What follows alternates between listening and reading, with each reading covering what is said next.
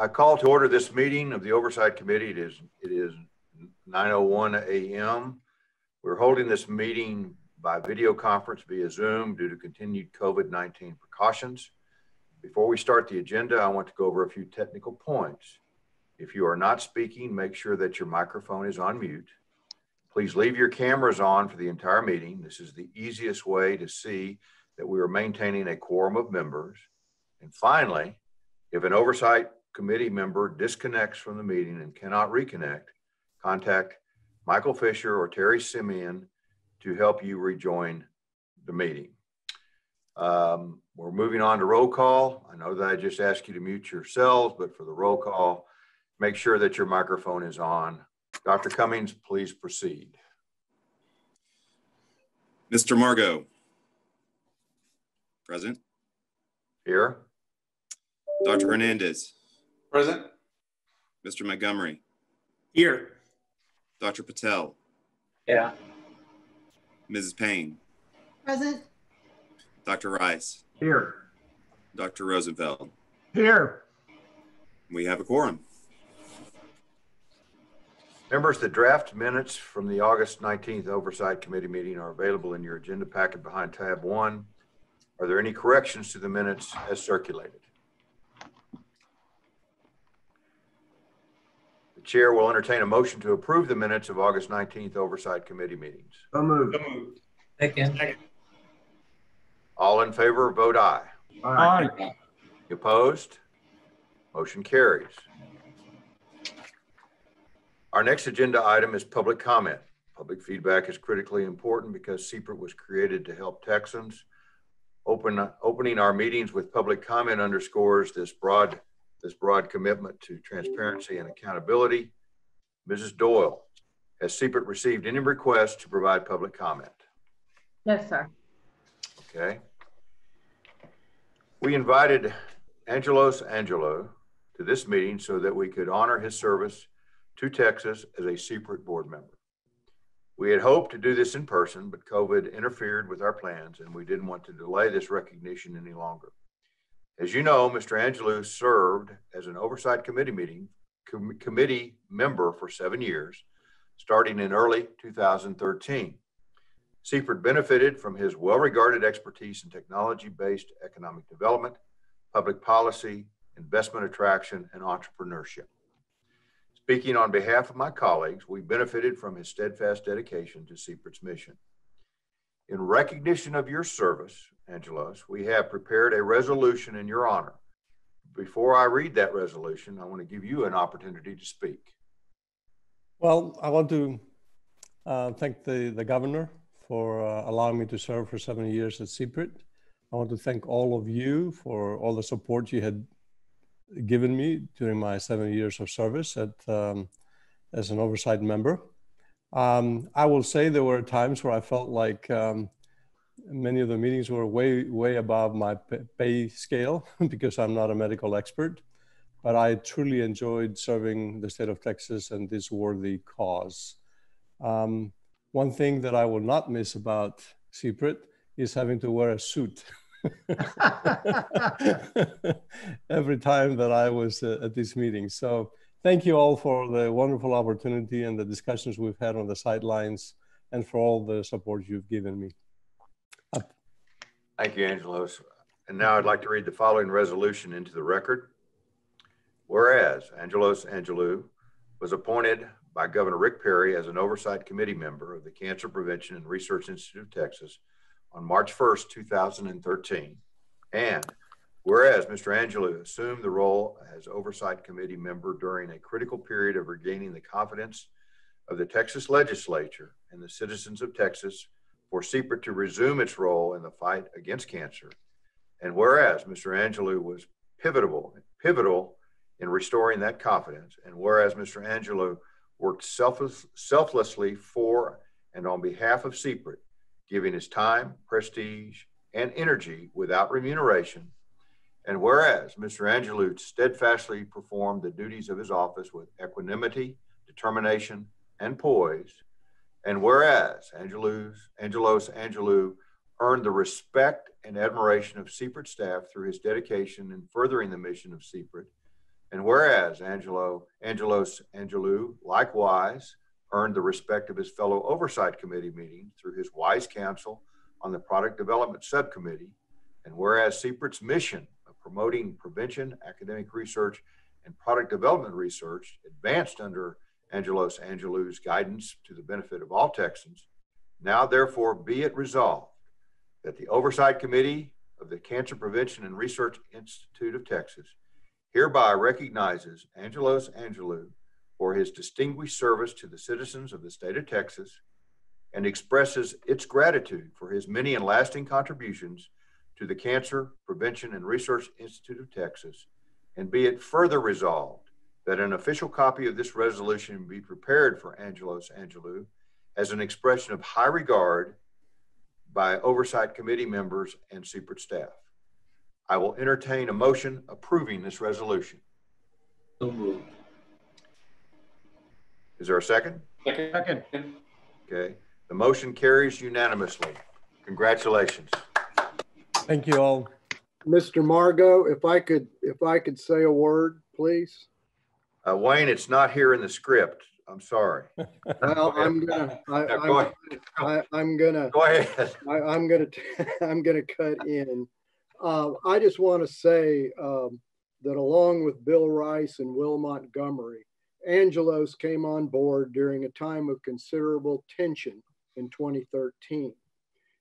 It took a lot of gumption to accept a CPRIT appointment at that time, and our ability to weather the storm was only possible due to the reputations placed on the line by Angelos and the other Reset Oversight Committee appointments.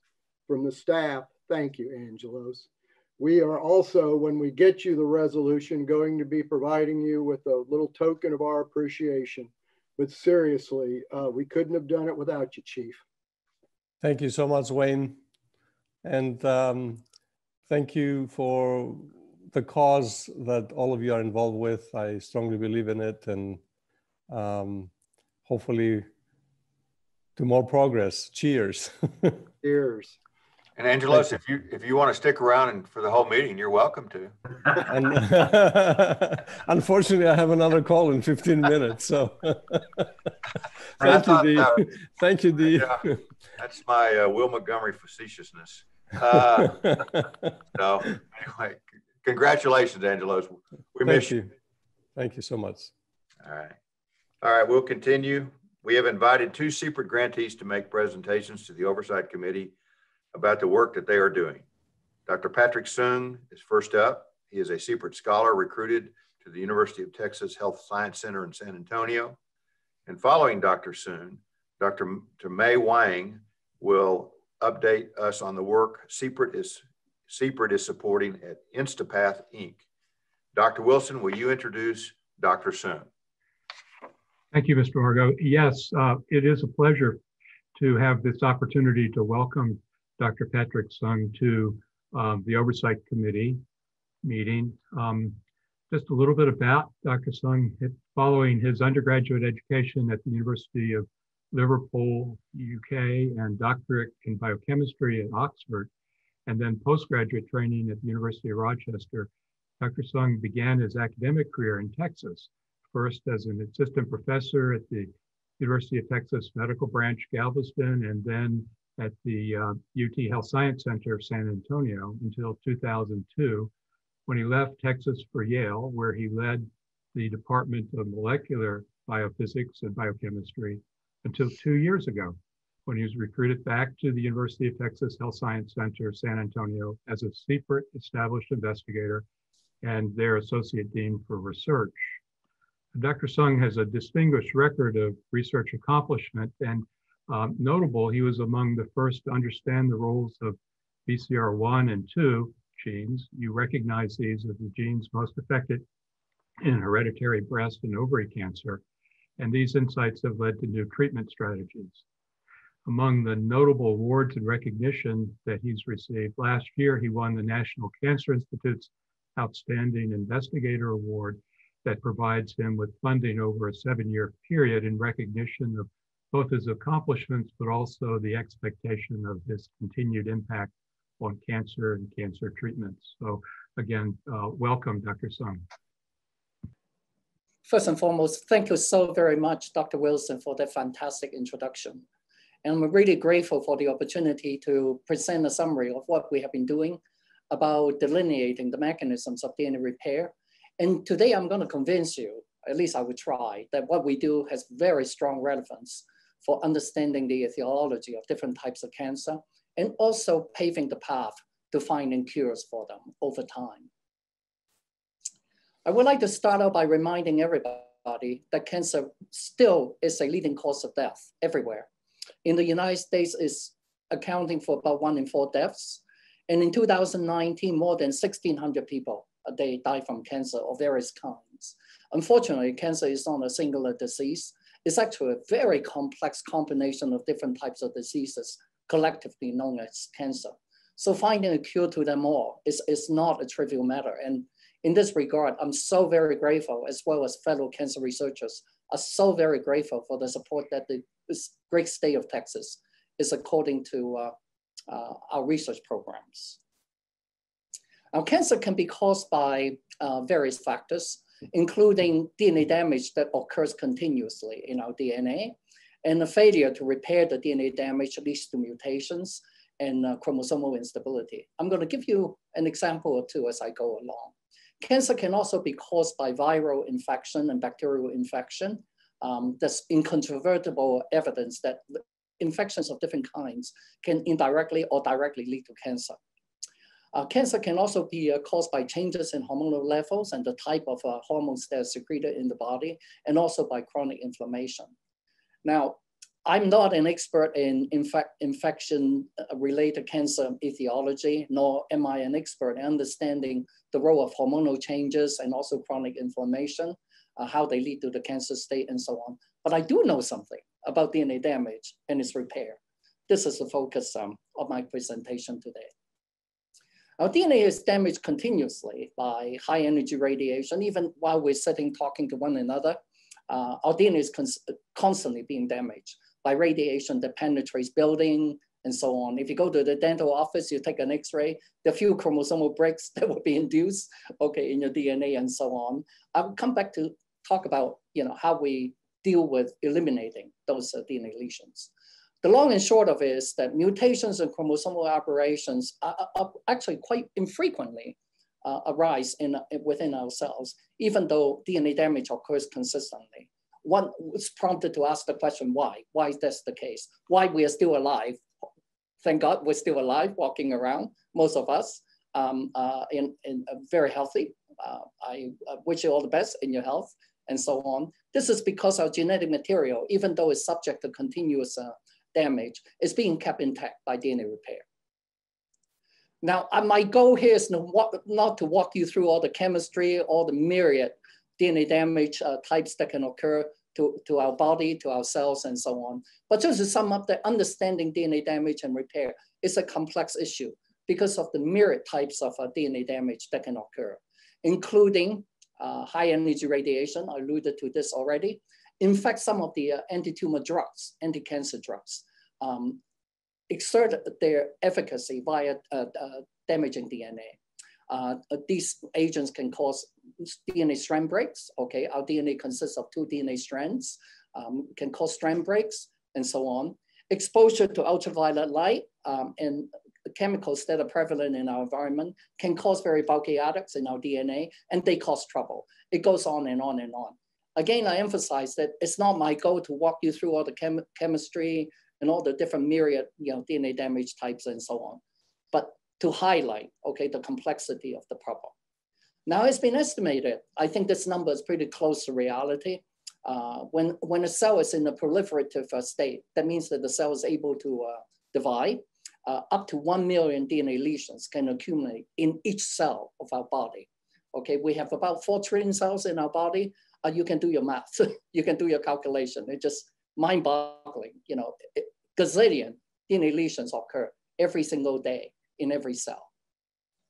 Now, inability to eliminate DNA damage in a faithful manner invariably lead to DNA mutations and also more noticeable chromosome aberrations. Let me walk you through the basis of this. We all know that humans have 23 pairs of chromosomes, 22 pairs of them are common, and also a pair of a sex chromosome. Male will be XY, female will be XX. Let's look at this cancer genome, okay? We call this cancer genome a karyotype, which is really a fancy way of saying that this is our genetic content of a normal cell or of a cancer cell. Let's look at what's wrong with this particular cancer karyotype. Normally, we will have a pair of each of our chromosomes, one inherited from mom, the other one from dad. I look at chromosome 1 in this particular individual. Oh, by the way, this individual looks like it's a female, although there are 3 copies of a X chromosome instead of being 2, being the norm. Look at this particular individual. This is a cancer, okay, karyotype from this individual. Chromosome 1 has acquired a piece of another chromosome somewhere, most likely chromosome 5.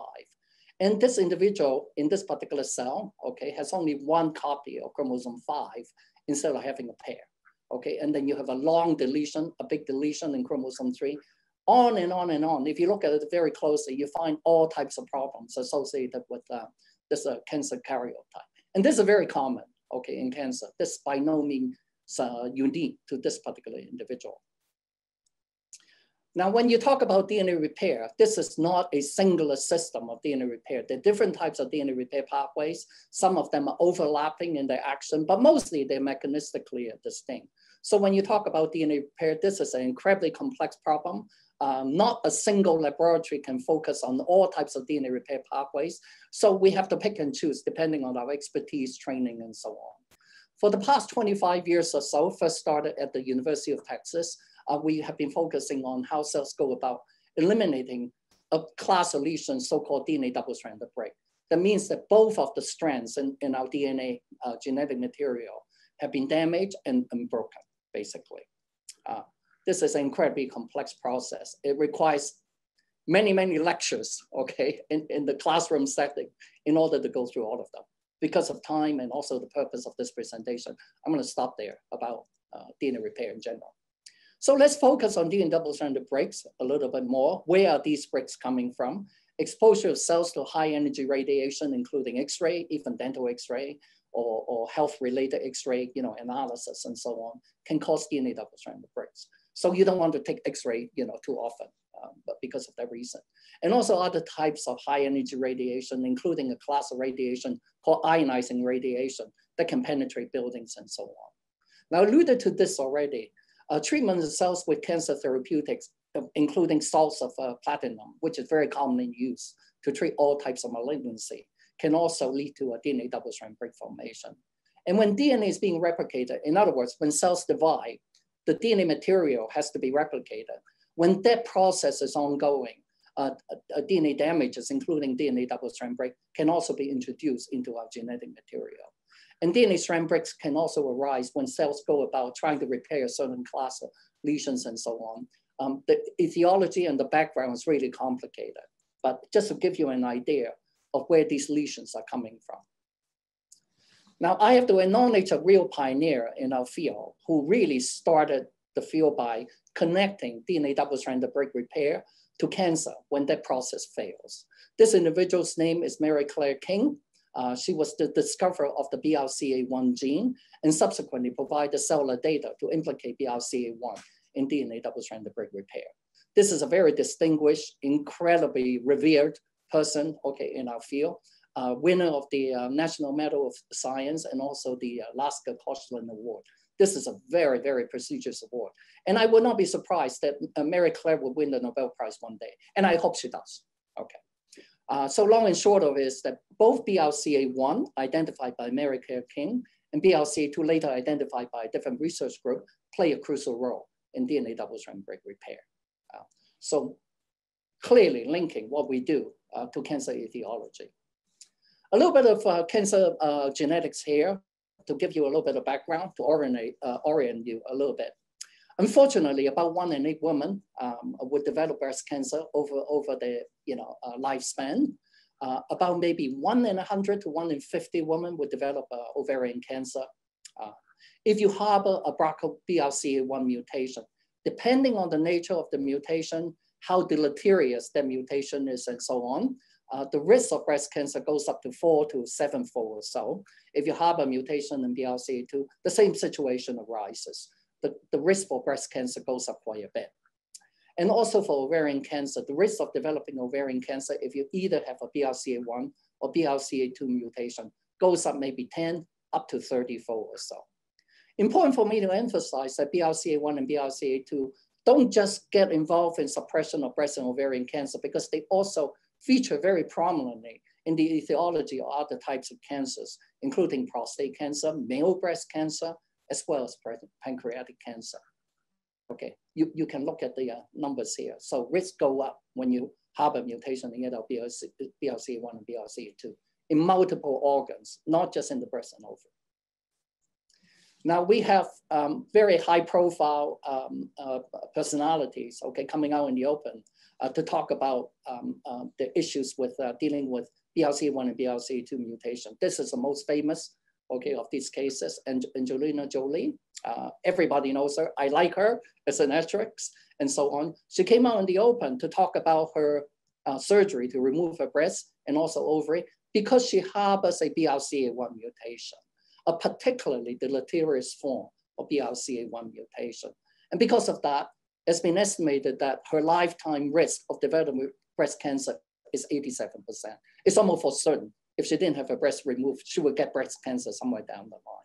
And her ovarian cancer risk was estimated to be about 50% or so. So she had the prophylactic removal of her breast and ovary. This is a very effective prophylactic measure in order to avoid cancer formation. But it's a really terrible one. A woman has to lose very vital, important organs in order to avoid the development of cancer. We've got to do better, okay, in terms of finding new cancer therapeutics and so on. This is one of our goals, is to find efficacious cancer therapeutics to treat familial as well as sporadic, okay, breast and ovarian cancer. Here, a little bit of selfish advertisement of our research contributions. So I started studying DNA double-stranded break repair when I was a junior faculty at UTMB in Galveston. In 1994, I published this very highly cited paper, okay, highly cited by other researchers in the field, showing that one of the key enzymes in DNA double-stranded break repair, called YSRAF51, has a certain enzymatic activity that directly implicates it in the DNA repair reaction. More recently, in 2017, this was done at Yale University, leading a big group of researchers. We were able to purify the BRCA1 protein and demonstrate its role in DNA double-stranded break repair. So Science and Nature papers, these are very leading journals, okay, in our field, help propel us, okay, to where we are today. We were lucky to have very good people working on these projects. So what about our drug development effort here? Let me just explain the concept behind it. Let me explain the concept of so-called synthetic lethality. So think about this. Let's say we want to go from San Antonio to Austin. There are 2 roads to get to Austin. If you block one of the roads, we still have the other one that we can take to go to Austin. But if you block both of the roads, we're stuck, okay? So the synthetic lethality idea at the cellular level goes something like this. So if you consider that there are 2 different pathways that are capable of repairing a certain class of DNA lesions, if you block one of them, the cells can take, okay, route B, okay, cell still survives when DNA damage occurs. If you block route B, okay, route A is still available to allow cells to remove the DNA damage and survives. But if you simultaneously block both routes A and B, cells have no way of removing the DNA lesion, so cell perishes. So how do we translate that into a real life cancer treatment, okay, situation? Let's consider BRCA tumor. I hope I have been able to convince you that BRCA1 and BRCA2 are involved in DNA repair. So in a BRCA1 mutant, okay, cancer cell, you have an inherent DNA repair deficiency to begin with. That normally allows a cell, okay, to use other pathways, okay, to avoid cell death. But in this case, if you treat these BRCA mutant cells with a class of chemicals that further damage DNA to target other DNA repair pathways. The example used here are a new class of cancer therapeutics called the PARP inhibitors. Never mind what they look like chemically and so on. These are very exciting new drugs for cancer treatment. the BRCA mutants, okay, is no longer able to survive because of the increased DNA damage load, so they perish, so tumor cells die. Normal cells, on the other hand, they are normal for BRCA, they're still able to use other DNA repair pathways, even with treatment of PARP inhibitors, okay, so they survive. So the end result is that you differentially kill off all the tumor cells to allow normal tissues to live. So to avoid very deleterious side effects and so on. So the PARP inhibitors are a very exciting class of cancer therapeutics that are being further developed. So let me sum up our goals at UT Health San Antonio. We will continue based on what we've done in the past 25 years or so to continue to dissect how BRCA1, BRCA2 go about helping mediate DNA repair mechanism. We also wish to understand the mechanistic basis of different drug-resistant mechanisms, because knowing why a patient initially respond to cancer drugs, but later on develop resistance is critically important to find other ways to overcome that drug-resistant mechanism. And we're doing that. We're making some inroad in this particular regard. And of course, using the concept of synthetic lethality, we're striving to develop new cancer therapeutics to specifically treat BRCA deficient tumors.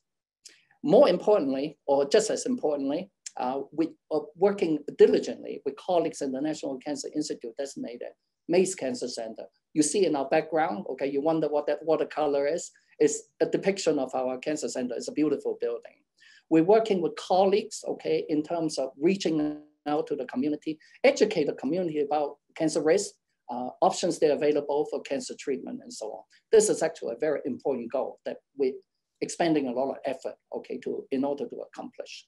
Just as important as I have done in the past 25 years or so, 20-some years or so, I would like to help my junior faculty colleague in the career development, helping them with the grant application, advising them, okay, in issues concerning student training, publications, grant applications, and so on. Likewise, we would like to help mentor students and postdoctoral fellows of the highest possible caliber to prepare them for a future career in cancer research. I will end by making some very important acknowledgements. I would like to thank the more than 50 graduate students and postdoctoral fellows that have gone through my lab, and of course also the technical staff who play a crucial role in our relative success up to this point. I want to point out that many of my former students and postdoctoral fellows are now tenure faculty here in the United States, in Asia, in Europe, you name it, okay? They all over the place. Science is really international, okay, in nature. But practically all of them are still involved in science. I'm particularly proud of that. So I have a 100% track record of training people who stay in science in one way or another. So I'm pretty proud of that. And I would like to acknowledge the very generous support from the great state of Texas, okay, from the CPRIT mechanism. I was the recipient of a Recruitment of Established Investigator Award in 2019. That has really done a whole lot to enable us to move the lab from very basic cancer biology into drug development and so on.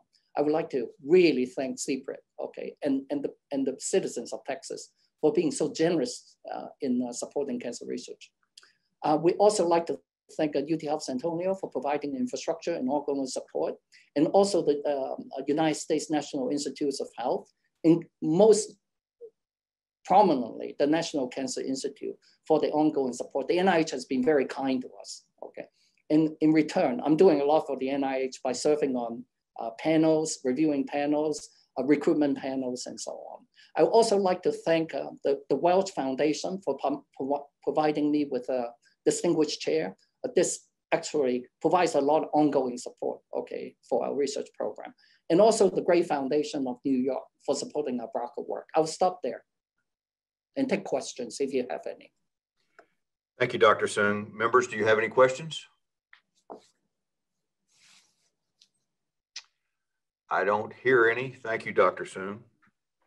I will stop sharing now. Thank you. Thank you. Dr. Walker-Peach, will you introduce Dr. Wang? I am happy to do so. Thank you, Chair, and good morning, members. Thank you, Dr. Sung, for that wonderful presentation. It really brings to mind exactly what we're trying to do here at CPRIT. I had the opportunity to meet Mary Claire King early in my career. And as I think many of you know, her foundational discovery is the basis of the company, a very successful company called Myriad Genetics. that helps with cancer elucidation. So thank you for bringing that forward, and it kind of meets exactly our goal for today. It is my pleasure to introduce Dr. Mei Wang, who is the CEO of Instapath Inc. Dr. Wang is a biomedical engineer by training, but importantly, she is an entrepreneur. She took her degrees from Tulane University and then co-founded Instapath on her research discoveries during her tenure at Tulane. Instapath Inc. is a CPRIT 2019 Seed Awardee company that is located in Houston, Texas. Dr. Wang's update is regarding the rapid pathology device for biopsies that she and her colleagues are developing. Welcome, Dr. Wang. It is a pleasure to have you here today. Please join us. Thank you so much for your introduction. Hello, everyone. I am Mei, and I'm the co-founder and CEO at Instapath. And at Instapath, we're building an automated digital pathology lab for rapid on-site diagnosis. For today's presentation, I'll first give a brief introduction of Instapath. I'll talk about the problem we're solving and our approach to solve the problem. Next, I will talk about a little bit about how CPRIT funding has helped us so far to achieve our goals. And then I'll touch on what we are doing next. And finally, we'll have a Q&A session. Currently, when you get a biopsy to test for cancer, it takes over 1 week to analyze the tissue sample. You may wonder why it takes so long. That's because the current gold standard diagnosis cannot be done in real time. The gold standard method is called permanent pathology. Almost all the cancer biopsies and cancer surgery utilizes this method to process the tissue samples before the pathologists make a diagnosis. As you can see here, it is a pretty complicated process. The goal of this process is to get a thin layer of the tissue sample on a microscope slide, so it can be observed under a traditional light microscope. In order to cut the sample very thin, we have to first preserve the sample. This is a chemical fixation process that will take at least 1 day. After that, we can embed the sample into paraffin, which is like a wax-like material. This makes the sample hard and easy to cut. Next, we can cut it with a microtome, which is pretty much like a mini deli slicer. After that, we can put this 4 to 10 micron thick tissue slice on the microscope slide. Next, we have to stain the sample on the slide so it can be easily observed. Finally, after the slide dries, we cover slip the slide to protect the sample. All these steps take typically 1 week to complete. At the end of this process, the pathologist can take a look at the slide and make a diagnosis. So if you want an answer at the time of procedure, instead of the chemical fixation process that takes over 1 day, the pathologist can freeze the sample to make it hard before cutting it, and then cut it into thin slices, stain it, observe it under the slide under the microscope. This method is called frozen section. However, the pathologists agree that frozen section doesn't provide the same result as permanent pathology, which means lower accuracy. Another problem with frozen section is that the sample is destroyed during this process, which means they can't run additional tests if they want to. Since biopsies are very small, they typically don't want to waste these precious tissues. They want to use one piece of biopsy for multiple tests. Additionally, this process requires specialized equipment and highly trained personnel to perform, which make it difficult for small clinics and hospitals to adopt. Our goal at Instapass is to provide a better alternative to the frozen section. So how many people are being affected by this problem? Every year, more than 15 million Americans have to get biopsies for cancer diagnosis or tumor removal surgeries as part of their cancer treatment plan. As I showed you previously, the current methods for diagnosing tissue samples are slow, inefficient, or inaccurate. As a result, on average, 20% of the patient will have to come back for another biopsy or surgery procedure. Not only this is painful and stressful for the patients and their physician, this also costs the US health system more than $1 billion each year. Since 2012, we have been working on solving this problem. We found the reason we have to go through all the complicated processing steps I showed earlier is because traditional microscopes can't be used to observe anything that is more than 10 microns thick. Our assumption was if we have a microscope that can see tissues without cutting it, that will make the whole process a lot faster and a lot easier. And we also get to save the tissue for downstream testing. So we started building a better microscope that doesn't require the sample to be thin. This way we can image the whole tissue in real time. After experimenting with several different types of microscope techniques, we found we can use a technology called structure illumination microscopy that combines optical sectioning and fluorescence microscopy at very high speed to achieve this goal. Here is a picture of our first prototype. After building our first prototype in 2012, we started testing on human and animal tissues. After a few rounds of redesign and testing the prototype, we finally got some great results. We tested our prototype on over 300 human samples. We found with our technology, we can image a fresh sample without cutting it. We can get an image of a biopsy that is close to the quality of permanent pathology in just a few minutes. And 95% of the time, our results are as accurate compared to the 1 week permanent pathology process. We published these exciting results in 7 peer-reviewed publications. With this technology, we can reduce or even eliminate repeat procedures altogether. This way, we can potentially help hospitals to save money in personnel, room cost, and repeat procedures. For a hospital that performs 2,000 biopsies each year, that is more than $800,000 in savings. So in 2019, we decided to apply for CPRIT funding to further develop this technology for commercial use. In February of 2019, we were successfully funded by CPRIT. So what we have been up to since then? After I got awarded the CPRIT funding in the Q3 of 2019, we also successfully raised $1.7 million in equity investment led by 2 Silicon Valley VCs, Draper Associates and Y Combinator.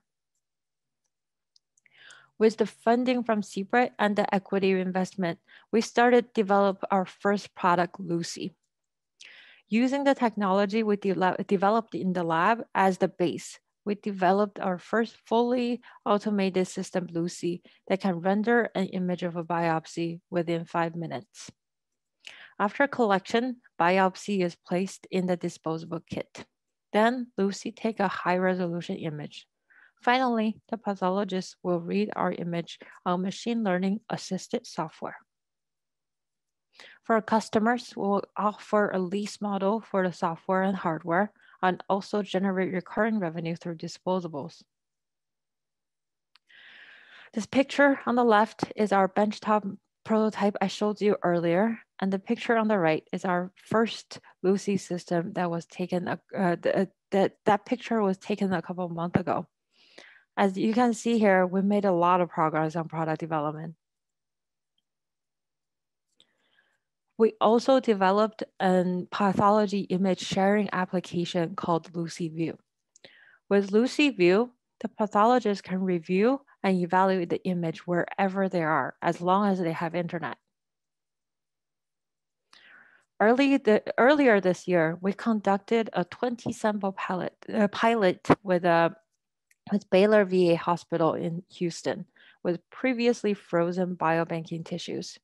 Here is a picture of Dr. Rosen, our collaborating pathologist on the first day of pilot, and the 2 team members from Instapath.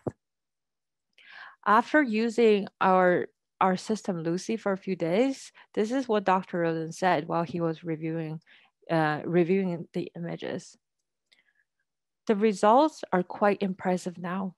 This piece of lung is mesmerizing comparing to a typical frozen section. The recent colon cancer samples look very good as well. Applications at our institution for this technology are expanding. I got a request from our head and neck team to scan tracheal margins, and from our dermatopathology team to scan Mohs margins. Of course, we're very encouraged by this, by Dr. Rosen and the result he's been getting from Baylor and the VA hospital. Based on this feedback from this pilot, we're currently working on upgrading Lucy for the second pilot study that will start next year. Back in 2017, when we started the company, we started out with just the 3 founders. Now we have a team of 8 full-time and 1 part-time employees with expertise in optics, mechanical engineering, embedded system engineering, software engineering, quality system, FDA, and marketing. I have talked about a lot about what we have been doing so far. Before we go, I want to tell you a little bit about what we are planning for the future. We will launch our first product, Lucy, in 2021 with the indication of aid in visualization. This will be a class 1 device. Next, we'll add the machine learning software to our 2nd generation product, which will be a class 2 510(k) device. We project a late 2022 to 2023 launch date. Finally, we'll go through the FDA de novo pathway for primary diagnosis indication. Our estimated launch date for that product is going to be in 2026. We're Instapath, and we're building an automated digital pathology lab for rapid on-site diagnosis. We really want to thank CPRIT and the state of Texas for the support. Thank you very much. Now I will take questions. Thank you, Dr. Wang. Members, do you have any questions? I have a question. Go ahead.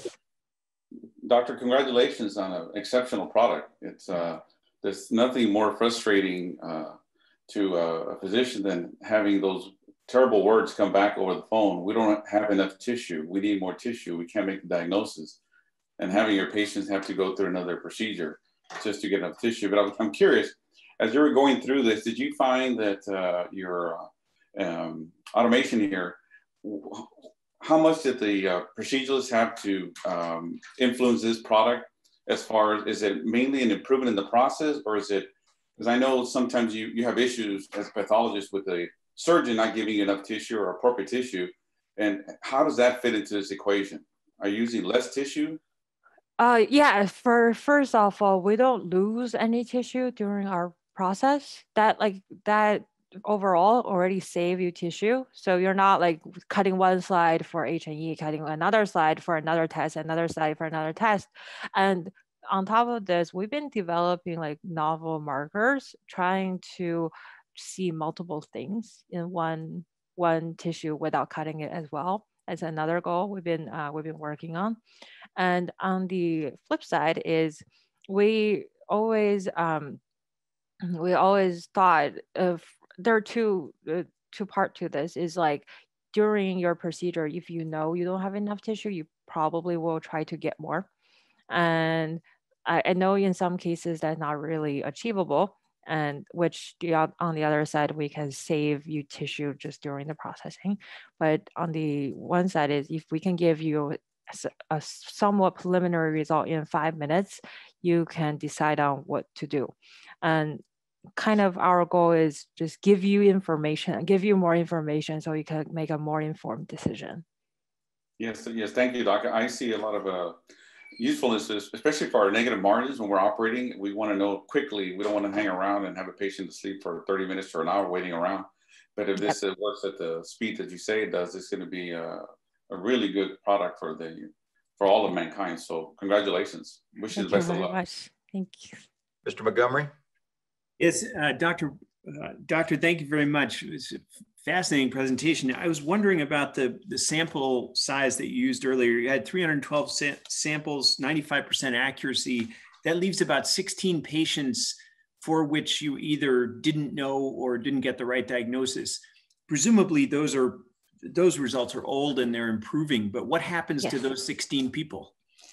So we did that trial while we were still in academia, like we were doing very early research.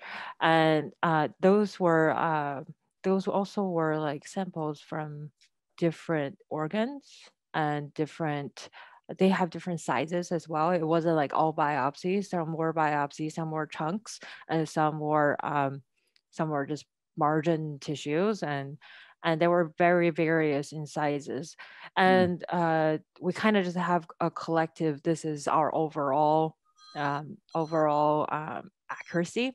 What we found was we were better in biopsies than bigger tissue, at least at that time, because this is kind of our motivation for developing the machine learning assisted software, is for larger areas is kind of more difficult for physicians to look through that bigger area, because in traditional frozen section you only get a little bit, but since our things is so much faster, they want to scan the whole thing, and then you ended up with so much bigger area to go through.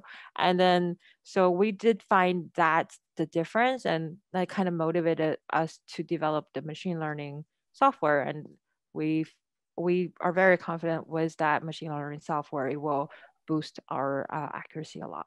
Does the knowledge, if I may, Dr. Wang, does the knowledge for the machine learning come from your own samples or from an outside tissue base, or how does the machine learn? What does it learn from? What is the library?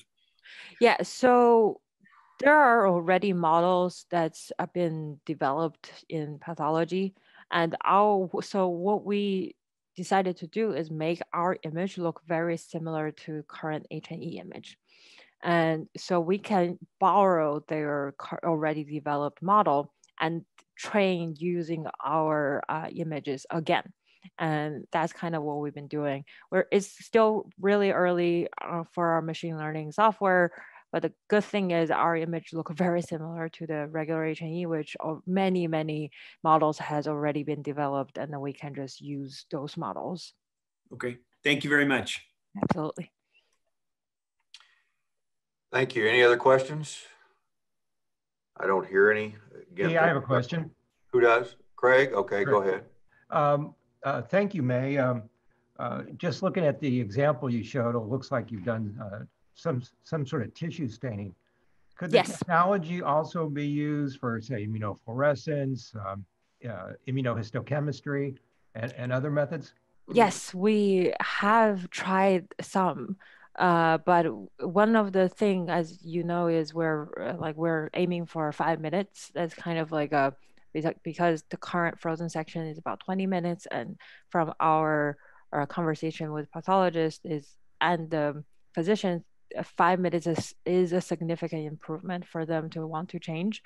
And for immunostains, the stain intake, it takes a while. It's a chemistry process. It typically can take an hour to 2 hours for some stain to just stain the things they're supposed to stain. And that's kind of our struggles right now, and is how to make those stain faster. But since if they're stained, yeah, our system works. But the other thing we will not be able to offer is more instantaneous result.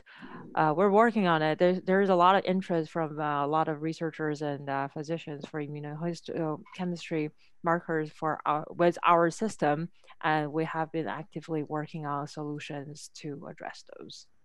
Thank you. Any other questions? Hearing none. Again, thank you, Dr. Wang. Thank you very much.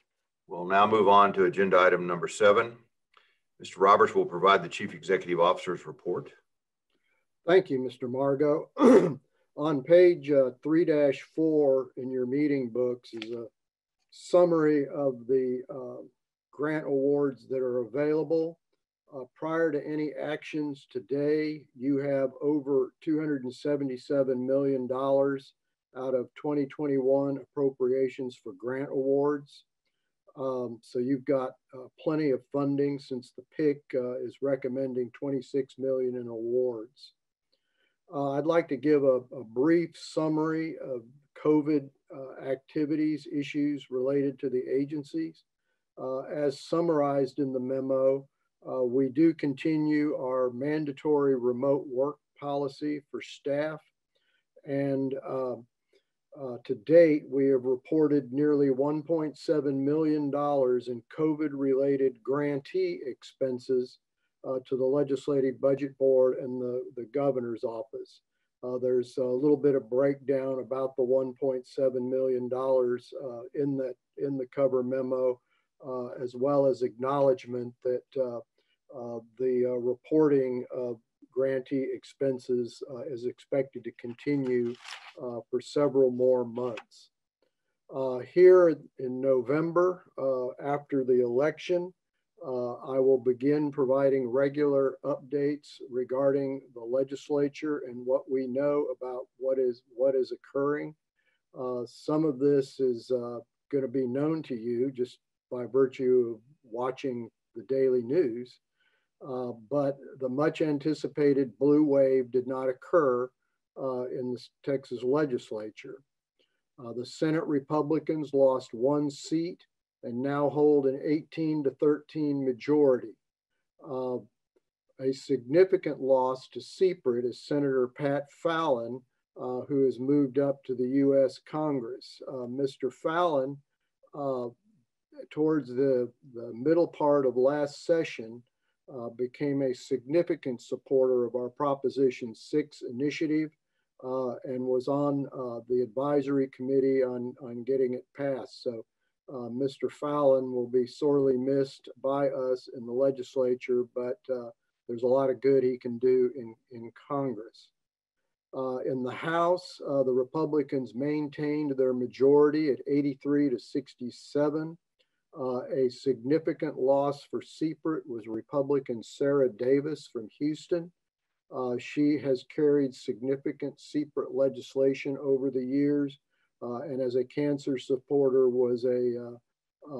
as cancer survivor was a big supporter of our activities. So Ms. Davis will be missed, and we of course wish her luck in her future endeavors. Not running again, which affects us, was Dr. John Zerwas, who's now with the University of Texas System, and Senator Kirk Watson, who's now running a major center at the University of Houston. Those two obviously have been key to CPRIT for quite a number of years.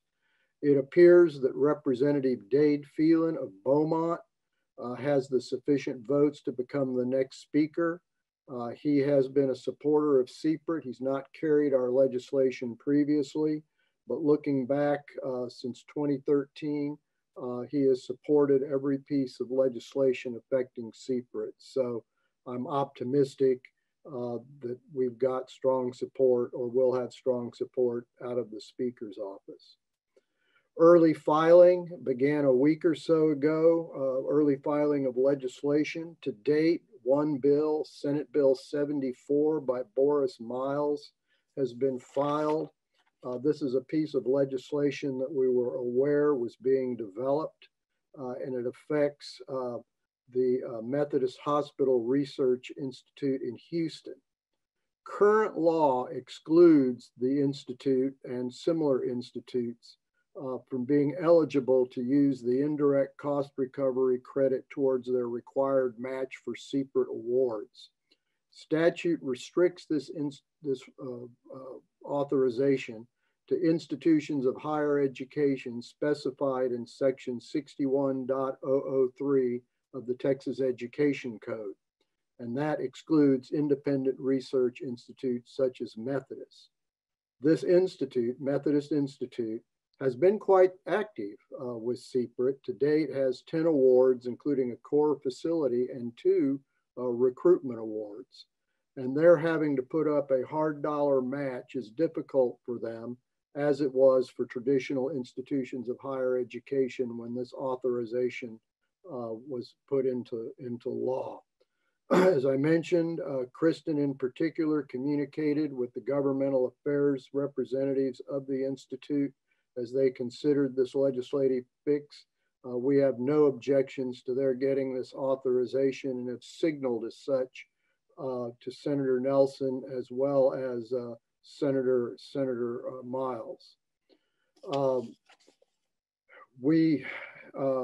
In sort of coming to an end here, we had our statutorily required budget hearing with staff of the Legislative Budget Board and the governor on November the 6th.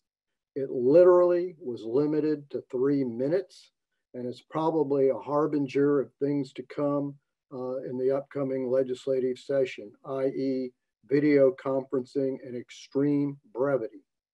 Since no real information was exchanged or discussion occurred, we did arrange one-on-one meetings with key staff of the governor, lieutenant governor, Speaker of the House, Senate Finance, and House Appropriations in order to make our case, and we had sufficient time to impart upon them the importance of our request.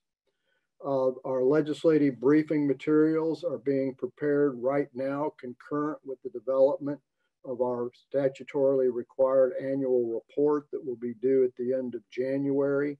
A lot of those briefing documents use information derived from the annual report, particularly graphics and associated charts. The key briefing documents, for example, the one that we call the Greenball document, which I believe you've seen on numerous occasions, will not significantly change other than the metrics involved. With that, Mr. Margot, I'll close and I will try and respond to any questions you folks may have. Any questions for Mr. Roberts? Yes, Mr. Roberts? Yes, sir. Senator Miles, the legislation you're referring to, did you say it was for Methodist Hospital? Methodist Hospital Institute. It's a research institute associated. It's a separate legal entity, but it is affiliated with Methodist Hospital. Right, and is the legislation, have you seen it? Yes, sir. Is it specific for that institution only, the Senator Miles is going to be trying to pass, or for in general? It would include similarly structured institutes. I believe there's another one in Waco associated with Baylor, Scott, and White. Kristen may know of some others, but it was a Methodist that brought this to everyone's attention. Yes, sir. All right, thank you. Any other questions? Okay, we'll move on. The chair recognizes Mr. Burgess to present the Chief Compliance Officer's report. Good morning, Mr. Margot, Oversight Committee members. You'll find my compliance report behind tab 4, your virtual tab 4-1. Just a couple of highlights there. Our delinquent reporting as of the end of October, we had 5 reports delinquent. 4 of those were academic research and 1 was product development research. As you may recall, we receive roughly 550 reports every month, and our threshold is about 28.5%. So we're well below that threshold. Training and support, we did conduct our 3rd series of trainings at the beginning of October, and this is on 4-2. We provide training specific to each program, and we had a little over 250 grantee staff attend those trainings. Again, that was the final series of this year, and 100% of our grantees have met that requirement of attending a compliance training. On 4-3, wanted to provide some highlights of FY20 compliance activities. The first chart there on 4-3 is our monthly average of delinquent reporting. We did have a slight increase this year from FY19 to FY20. This is a monthly average of 14 reports per month, mostly attributed to COVID-19 delinquency rates, as you could imagine. But we have kind of kept it fairly low back in FY15. So we do meet on a weekly basis as an agency with operations staff, fiscal staff, compliance staff. We do reach out to grantees to make sure they get their reports in on time. That next bullet there for training education, we provided 24 trainings this past year, and those were new grantee trainings that are required, new authorized signing official trainings and annual compliance trainings. And we had almost 700 staff attend those. And if you'll go over to 4-4, these two charts speak to the compliance reviews and the findings analysis for each stat. So the top is for desk reviews. We conducted about 140 desk reviews this past year and 17 on-site. We did see an increase in both from FY19 to FY20. Again, most of this is attributed to delinquent reporting that we found in our grantees. And that's all that I have. I'll be happy to answer any questions. Are there any questions for Mr. Burgess? Okay, turning to the certification of the two award slates that we will consider today, Mr. Burgess, will you provide the compliance certification report for the Academic Research Awards? Yes, thank you, Mr. Margot. So the compliance certification is in your proposed grant award booklet, and that's on page 25 of that booklet. The memo is dated November the 6th, and that was provided to you and made available in the portal. I reviewed the compliance pedigrees for the grant applications submitted to CPRIT for the recruitment of established investigators and the recruitment of first-time tenure track faculty members. I've had several conversations with CPRIT staff and General Dynamics Information Technology, GDIT, our third-party grants administrator. I have reviewed all the supporting documentation, including third-party observer reports for each peer review meeting. I also attended the Program Integration Committee, the PIC meeting on November the 4th, and I confirmed that the peer review process followed applicable laws and agency administrative rules, and I certified these award recommendations for your consideration this morning. Are there any questions for Mr. Burgess? All right, we will now move on to agenda item number 9. The chair recognizes Dr. Wilson to provide the academic research program update and introduce the Program Integration Committee's grant award recommendations. Behind tab 5, you'll find a number of items. Particularly notable are a series of tables that Patty Moore has developed. They give you a snapshot of, first of all, in the table 1, the results from last year's RFAs, individual investigator research awards, core facility, etc. And just to summarize, the individual investigator research award success rate, that is the number of funded applications, was about 14%, and for individual investigator research awards, and about 23% for core facility support awards, are major instruments, if you will. And this has been a success rate that has been consistent over the last decade, quite interestingly. Also shown is the success rate for the different recruitment awards. Notable is that last year, as the year before, we saw the largest number of applications for recruitment awards, and the success rate was 49% last year, again, hitting about the same mark as previously. Finally, we follow a number of parameters, including the impact of research awards on ability to gain additional peer review funding. We call that follow-on funds. We follow the publications resulting from CPRIT awards and patents granted. And these data are summarized for your review for the past decade for each of the different mechanisms that have been employed over the past decade. So I'll leave those for your review. Those are the sorts of data that we will continue to provide on an annual basis. If I now may go to 2 action items. The first action item is to report on the results from the PIC recommendations for recruitment cycles of the past quarter. And Patty, if I could have the first slide, you'll see that there are 9 recruitment awards totaling $26 million. 2 of these are for recruitment of established investigators, and 7 are for recruitment of first-time tenure-track faculty.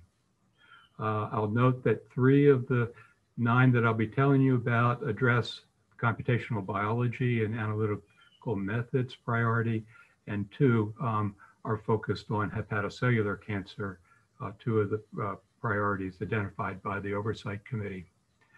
The next slide are the 2 established investigator awardees recommended. Both are to MD Anderson for the recruitment first of Dr. Basan Al-Lasanki, who is a computational biologist who currently is at the Institute of Cancer Research in London. Her work applies data science to inform the discovery of new therapeutics, and it's a particularly important talent that marries well with MD Anderson's 5 or 6 years of intense curating of their clinical data as part of the Apollo, what they call the Apollo project, which is basically to capture all of the clinically relevant data as well as biochemical and other types of data from patients who are cared for there. And this is a rich data source for data scientists to then go back and examine for opportunities for identifying new therapeutic targets. The second established investigator award is also to MD Anderson to recruit Dr. Peter Van Loo from the Francis Crick Institute in London as well. Dr. Van Loo is a computational scientist and genomics expert who uses computer analysis to analyze further the DNA sequencing data that's accruing as part of our ability now to analyze clinical tissues quite rapidly for the intricacies of genetic changes. And again, his recruitment ties very nicely with MD Anderson's commitment to acquiring quite considerable amounts of genomic data on patients who are being cared for there. Next slide, please, Patty. 7 first-time tenure-track faculty candidates are shown here. This is really quite an exciting group that captured the imagination and enthusiasm of our Scientific Review Council. And I'll just give you a brief snapshot of these extraordinary group of new investigators who hopefully will be recruited to Texas with CPRIT support. The first is to Baylor College of Medicine to recruit Dr. Fazel, a computational biologist from Stanford School of Medicine. The second is Dr. Guy Neer, who is would be recruited to UT Medical Branch from Harvard. You recall from Dr. Sung's earlier presentation the amount of disruption in the chromosomal patterns of cancers. And Dr. Neer, during his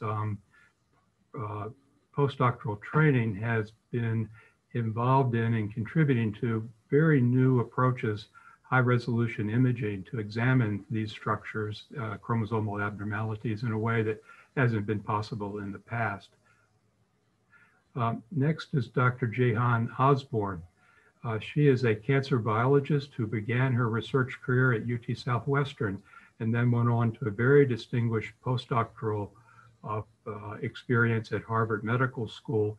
And UT Southwestern is very anxious to recruit her back to Texas.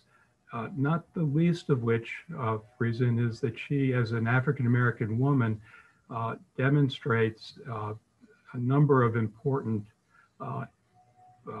role model opportunities for navigating the, if you will, the academic trajectory of training, and promises to be an extraordinary role model for such other underrepresented individuals in academic medical research. The next is Jili Zung, who is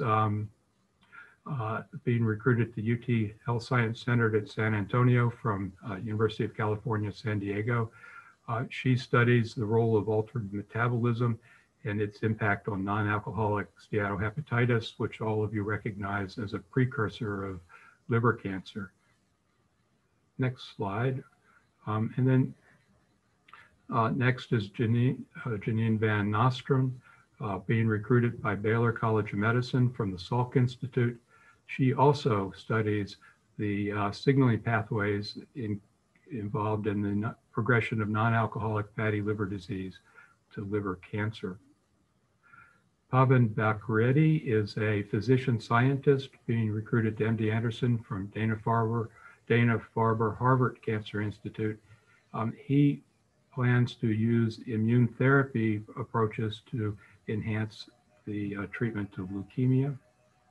And then last is Mauro Di Pilato, a immunologist who's being recruited to the MD Anderson Department of Immunology, led by Jim Allison from the Research Biomedicine Institute in Switzerland.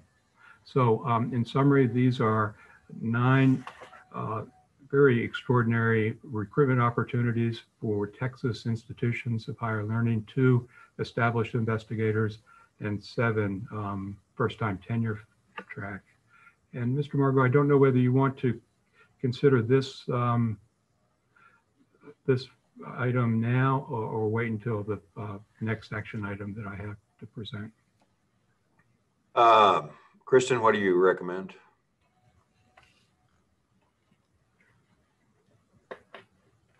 Sorry, I had to get myself off mute. Go ahead, Dr. Wilson, and present the next item, and then we'll do votes on all of them at the end. Terrific. So the next slide summarizes 5 individual investigator research award RFAs that the Research Oversight Committee reviewed and is recommending for the fiscal year, first cycle of fiscal year 22. These RFAs would be, if approved, would be published in January. Applications received between March and June, and then the review would occur late summer, early fall, and you would see the results next or February FY22. You're familiar with all 5 of these, as they are have been represented in each of the past 5 years of CPRIT Individual Investigator Research Award RFAs. The first supports a broad range of projects. The second is a RFA targeting projects focused on cancer in children and adolescents. The third is a retooling of our interest in stimulating collaborative efforts between computational methods and cancer research. Computational systems biology of cancer is its new term. The next is a individual investigator research award for clinical translation designed to support the translation to patients of Texas innovations in therapeutics.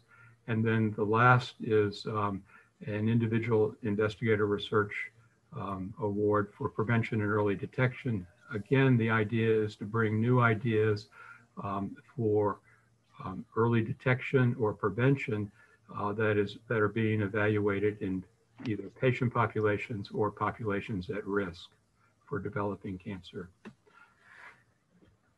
So, Mr. Margo, those are the two action items that from the research committee or research program. Are there any questions for Dr. Wilson? Yes, sir. If I may, Mr. Chairman, Dr. Wilson, I just want to note, I think I'm right in that of the individual investigators, 5 of 9 are women, and the first time tenure track people, 4 out of 7 are women. I think that's a terrific result. I know we always want to have the best science possible, but I'm just very encouraged that we have, a majority of grantees are women researchers. So that's all. If I could follow, because I think that's really an important observation, and just to reflect back, which we have over the last several years, that not only are the new investigators being recruited to build programs, but they're also assuming leadership positions, and several of the CPRIT awardees are in fact now leading major departments and institutes at our Texas institutions. So thank you, Mr. Montgomery, for bringing that important topic up. Yeah, bravo. I think it's great. Mr. Burgess has certified compliance for the academic research award process. It is my understanding that no oversight committee member reported any conflicts of interest. Are there any conflicts of interest not reported? Members, you have the list of applications and grant amounts recommended by the PIC for the Academic Research Grant Awards. We'll approve the PIC's recommendation if 2/3 of the Oversight Committee members agree. There are 2 academic research award slates constituting 9 grant recommendations. Rather than taking a separate vote on the grant mechanism, the grant mechanisms, I will ask for a vote to approve both slates. If a member wants to consider an award recommendation separately, please make a motion to do so now. Hearing none, I will entertain a motion to approve the PIC's 9 recommendations for the recruitment of established investigators and the recruitment of first-time tenure-track faculty members. So moved. Second. All in favor, vote aye. Aye. Any opposed? Hearing approval from at least 2/3 of the members, the motion carries. I will entertain a motion delegating contract negotiation authority to the CEO and CPRIT staff, and to authorize the CEO to sign the contracts on behalf of CPRIT. So moved. Is there a second? All in favor, vote aye. Aye. Any opposed? Motion carries. Dr. Wilson has presented the proposed timeline in academic research program RFAs CPRIT will release for the first cycle of FY 2022. I will entertain a motion approving the proposed timeline and academic research program RFAs for the first cycle of FY 2022 as presented by Dr. Wilson. So moved. Second. All in favor, vote aye. Aye. Aye. Any opposed? Motion carries. The chair recognizes Ms. Magid to present the Chief Prevention Officer's report. Good morning, members. The prevention program update is behind tab 6, page 6-1 of the meeting book. I just want to summarize where we are in the application cycles. 12 applications were reviewed for the expansion of services mechanism and are currently under review. And they'll be presented to you in May of 2021. And the application receipt system opened on this past Monday for cycle 2 of FY 2021. And all 4 mechanisms are available during this cycle. Applications are due in February, and the PIC recommendations will be brought forward at the August 2021 Oversight Committee meeting.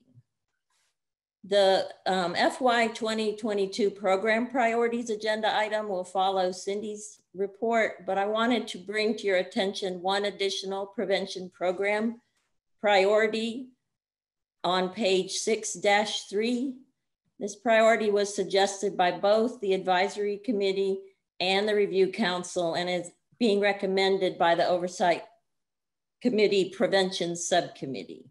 And this additional priority is the program assessment to identify best practices and be used as a quality improvement tool and to guide future program direction.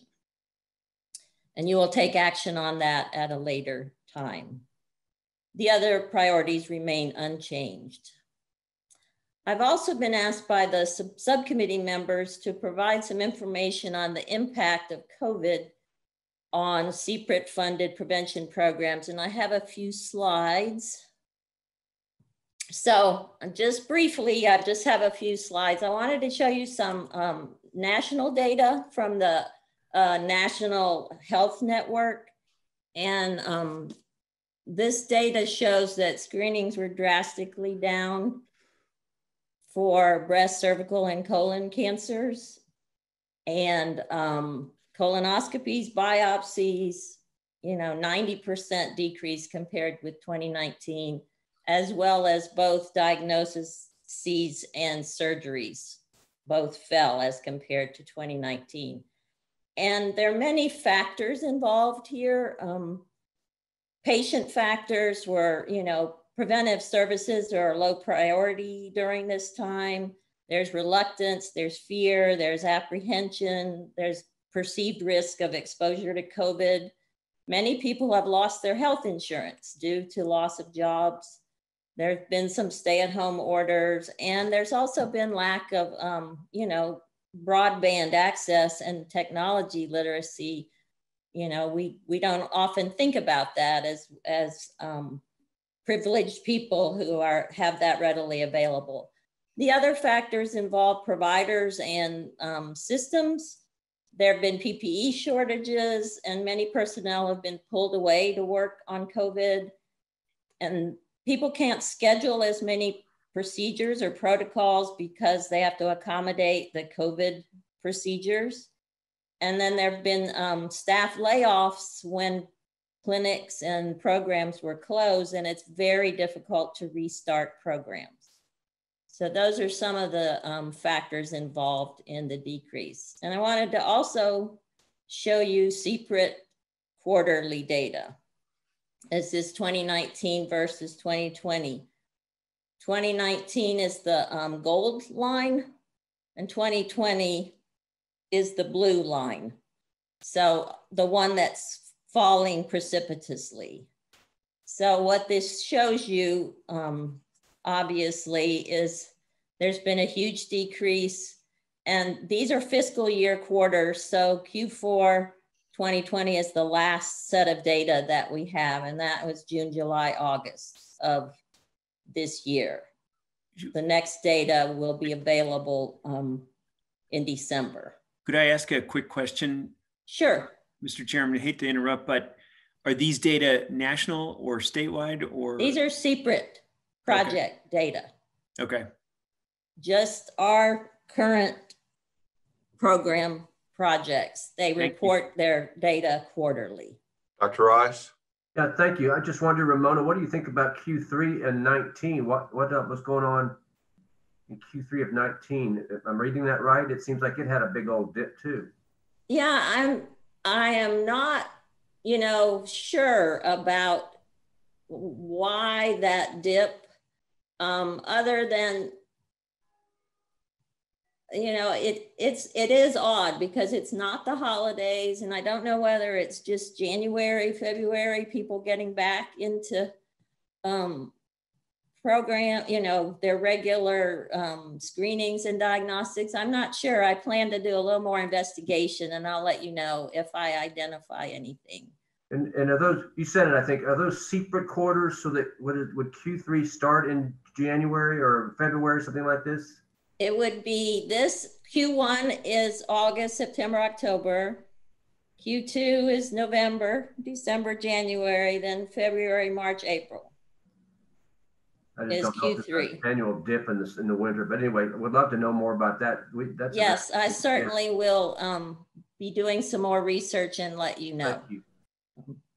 So there's good news and bad news about this. Obviously, the bad news is we're going in the wrong direction with our COVID numbers.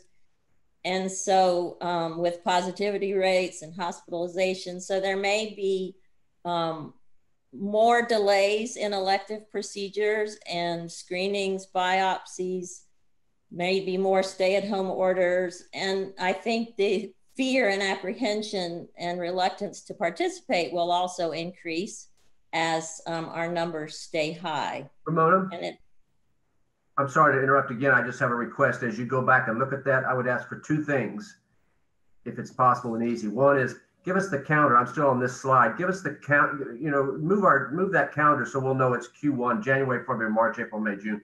Give us the quarterly, if you don't mind, and calendar, even if you have to sort of go back and mix our traditional data, because the whole world looks, at quarters starting with January. I'm just going to make that request. Second thing is, it'd be interesting if it was by month, because I'd love to sort of see by month how cancer screening dips, knowing that we've had different kinds of surges through this year, and I anticipate that might be of interest just for us to learn about it. Okay. In response to your first request, I can do that. We do not collect data monthly. We just collect it quarterly. Never mind. Perfect. Thank you. Sorry to interrupt. No worries. Thank you. And you know, I mean, with cancer, you know that if screenings are delayed, then cancers might be missed or they've been diagnosed at later stage. And of course, the longer the pandemic goes on, the more serious the consequences of this is. However, some of the articles I've read say, you know, a few months is not going to make a big difference in diagnoses, except lung cancer is the probably will make the biggest difference. But as I said, the longer it goes on, it could change the consequences. The good news, of course, is our, you know, recent positive news about the vaccine. Clinics have been reopening and continue to reopen, and they are providing cancer screenings and diagnostics on a much more regular basis. And our grantees are doing a remarkable job during these times. And I like to take this opportunity to publicly acknowledge and congratulate all of our program directors and their staffs, program staffs, for doing such a good job during these times. They've worked tirelessly to keep their programs moving along. And these are just some of the things that our CPRIT grantees are doing. They're working very closely with providers to monitor the closures and the decreased appointment availability. They've quickly changed procedures to accommodate COVID, social distancing. They've pivoted to a lot of online and virtual education and outreach.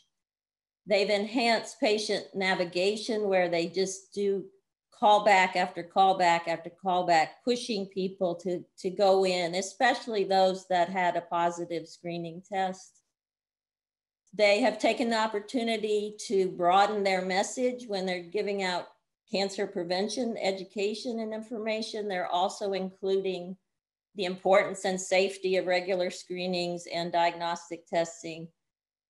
They're continually seeking out new collaborative partners. So if their usual partners, say their clinic is closed down, they're looking for new partners.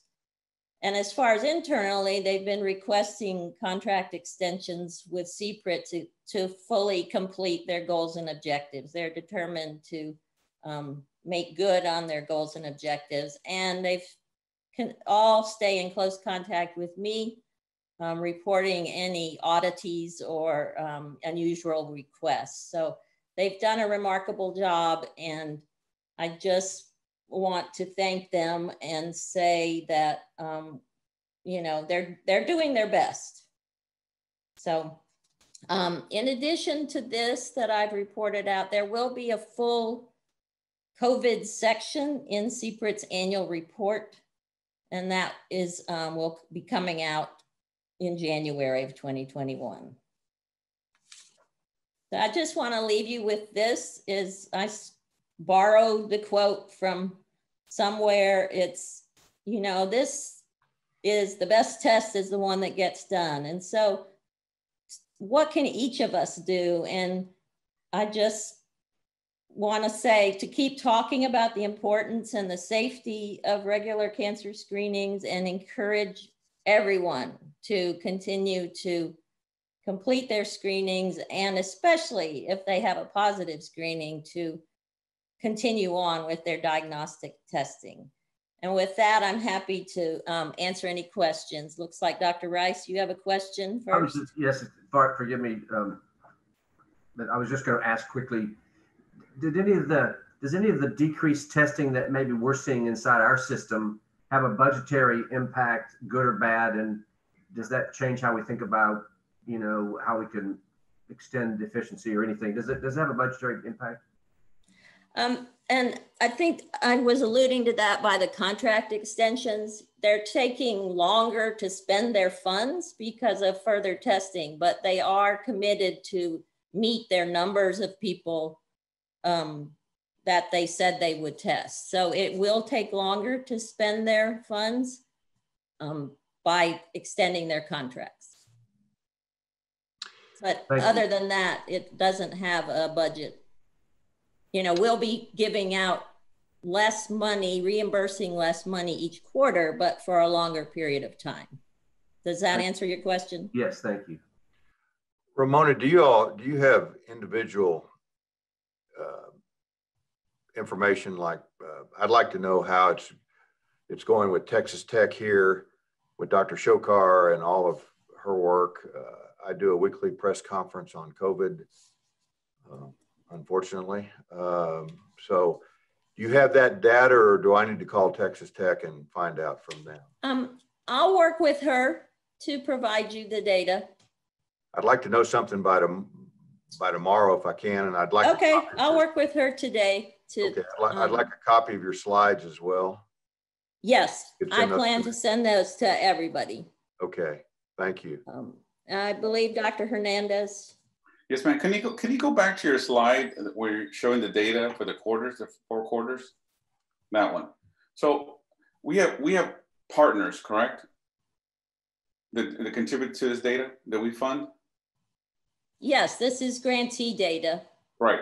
Okay, and you only obtain data every quarter, not every month? Correct. So it's kind of curious, when you saw that those dips go down, so what did you do as an organization when you reach out to your partners to let them know what's the problem? Why are we not utilizing these funds like we're supposed to? What did they tell you? I'm not sure I understand your question. These are just the number of screenings and diagnostics. They do outreach, they do education. Right, but you fund them, don't you? We're funding these projects, yes. Right. So when these numbers started dropping because there's less occurring, so did they communicate to you the reason why their numbers are, why they're not doing the number of diagnostics on their screenings? What did they tell you? Well, there's not a quarterly quota, say. They provide when they present their projects, they give an overall number, and there's a seasonal difference in the numbers. We've seen that from the beginning. So we don't judge them on numbers provided each quarter. It's yearly. They do an annual report and they provide the numbers then. So it tends to average out. As you can see in 2019, you know, it dipped, but then it dipped 10,000. Well, these are probably 70 70 grants reporting. So it's not unusual to see that variation in. So this data doesn't surprise you. Is that what you're trying to say? Absolutely not. No, I think if I would go back and look at other data for the other quarters, other than obviously the COVID influence, it wouldn't be any different. There would be major fluctuations. Yeah, 2019 has nothing to do with COVID. I'm just wondering whether it's such a dip down what people are doing during those time periods. And I'm sure there's they're recruiting people, they're doing outreach and education, and it depends on the providers too. They don't always have the capacity to keep a steady influx of CPRIT patients because they are generally underserved, uninsured patients. So it could depend, maybe a provider is just in the contract phase, maybe they've quit their contract. There are all kinds of reasons for the fluctuations. Right. Okay, so I guess I'll talk to you offline. I'll get more information from you. Sure. Okay. I'm happy to provide any information. Thank you. Any other questions for Ramona? Okay, thank you. Thank you very much. Dr. Walker Peach will provide the product development program update. Hello, thank you. I'm just going to wait here for my slides to show up. My update was very brief. Thank you all for your time today. Members, I would refer you to the electronic meeting book behind tab 7 for the update today. The printed copies inadvertently contained an incorrect version of my memo. So please refer to the electronic meeting book for today. If I may have the first slide, please, Rosemary. I'm happy to report that the product development research has restarted its grant making process after the hiatus due to the budget uncertainty. Can I have the next slide, please, Rosemary? So here we go with FY 2021, Cycle 1. This is a quick update for you. Just as a reminder, these RFAs were approved during our special OC in on July 31st of 2020. So all 3 of the current product development research award mechanisms will be opening. The request for applications was posted last week on November 9th. And I've highlighted that we're holding a webinar tomorrow, all of you are invited to join that if you're interested in learning more about our award mechanisms. The application portal will open in December, early December, will close at the end of January, and then we'll start our peer review process, which will run from January through July of next year. And we anticipate bringing award recommendations for your consideration at the August 2021 OC meeting. Next slide, please. Just as a reminder, these are the 3 product development RFAs that we are opening during FY 21.1.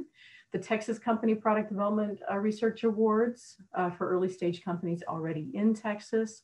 The Company Relocation Product Development Research Awards for those companies willing to relocate to the state of Texas. And then the seed award mechanism, and you heard from Dr. May Wang this morning on her company who was a seed awardee winner. So with that, again, very short and sweet today. I'm happy to entertain any questions that anyone may have at this point. Any questions for Dr. Walker Peach? Okay, hearing none, we'll move on. Thank you all. Members, we are taking up agenda item 12 now. Mr. Roberts, please present CPRIT staff recommendations for the fiscal year 2022 program priorities. Thank you, Mr. Margot. I'm looking at the material behind tab 8 of the meeting book, and this will be brief with changes noted in the cover memo. The 22 program priorities are the same as the priorities adopted by you last November for fiscal year 2021. Each program officer discussed the priorities, proposed priorities for fiscal year 22 with their respective subcommittees in meetings earlier this month. All subcommittees recommended approval of these. As a result, I recommend that you approve the fiscal year 2022 program priorities as presented behind the cover memo. That's brief. I'll expand at your request. If not, I'll be happy to take any questions. Are there any questions for Mr. Roberts or the program officers? Hearing none, I will entertain a motion to approve the fiscal 2022 program priorities. So moved. Second. All in favor, vote aye. Aye. Any opposed? The motion carries. The chair now recognizes Mr. Graves to present CPRIT's internal audit report, audit reports, and the FY fiscal year 2020 internal audit annual report. Good morning. Thank you for having me this morning. If you'll all turn to the section 9.1 in your materials, that is our report for the final wrap up of the 2020 internal audit plan. This morning I have two reports to present to you. The first one being governance, and then disaster recovery and our advisory report over disaster recovery and business continuity planning. Since it's earlier in your handbook, if you'll go to section 9.5, we'll start with disaster recovery and business continuity planning. We did finalize and complete that report we finalized our procedures on September 29th and then issued the final report on October 28th. This disaster recovery and business continuity planning advisory project was done in an effort as part of our internal audit plan, but it's a little bit different in nature than the reports and procedures we performed for CPRIT in the past. In the past, it has been strictly a internal audit. These were internal audit advisory procedures. And so the difference is that we use the consulting standards under the IIA methodology, the Institute of Internal Auditors methodology. And because of that, there's a few differences in the report that I'd like to highlight. The focus of the advisory versus an internal audit is really to assist the agency in improving and making steps forward. Not that we don't do that in an internal audit, but this was really in a consulting capacity so that we could dive in deep, provide some specific recommendations, provide some detailed edits that I'll talk about here in just a moment, and really assist the agency a little bit more than we can from an audit perspective.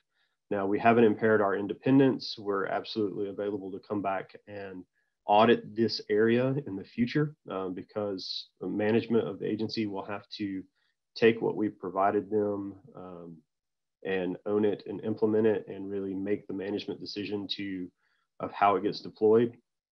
However, it did allow us a little bit deeper dive. And so that is, like I said, section 9.5 in your materials. And so just a high level overview of what we did and the results is we essentially took the three standards that we used were from the State Office of Risk Management and their continuity planning checklist and materials. Also the continuity planning and disaster recovery criteria from the Department of Information Resources. So those two state agencies, and then we also used the National Institute and Standards for Technology, so NIST, and their continuity planning guide as a best practice, and took all of CPRIT's suite of disaster recovery and business continuity documents, and we reviewed those, compared those to the standards from the two state agencies and NIST, and came up with a set of recommendations and improvements for the documentation and procedures. And you'll see we provided 30 different recommendations and proposed revisions to the technical documentation to CPRIT management. Of those 30, 24 of those were recommendations to augment current information, augment or clarify. And then 6 were specific to improve clarity of those areas. And then of those 30, 23 of those, we provided specific draft edits in the documentation. We provided a red line version to CPRIT management of our proposed thoughts of how to address those recommendations. And then 7 of those recommendations were technical information, and that would need to be updated by CPRIT's management and IT department for the technical information regarding the IT systems and response. So with that, we gave that documentation, provided, had a several very collaborative work sessions with the IT department, Heidi, and other management of CPRIT, and came up with those recommendations and provided those all separately from the report to them. And so that's why it looks a little bit different, because of the level of detail that we were able to dive into.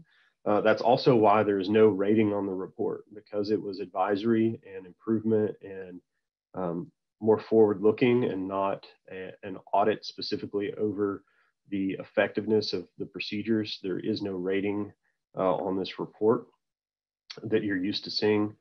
However, we do intend to follow up on the implementation and direction of the recommendations in the fiscal 2021 internal audit plan.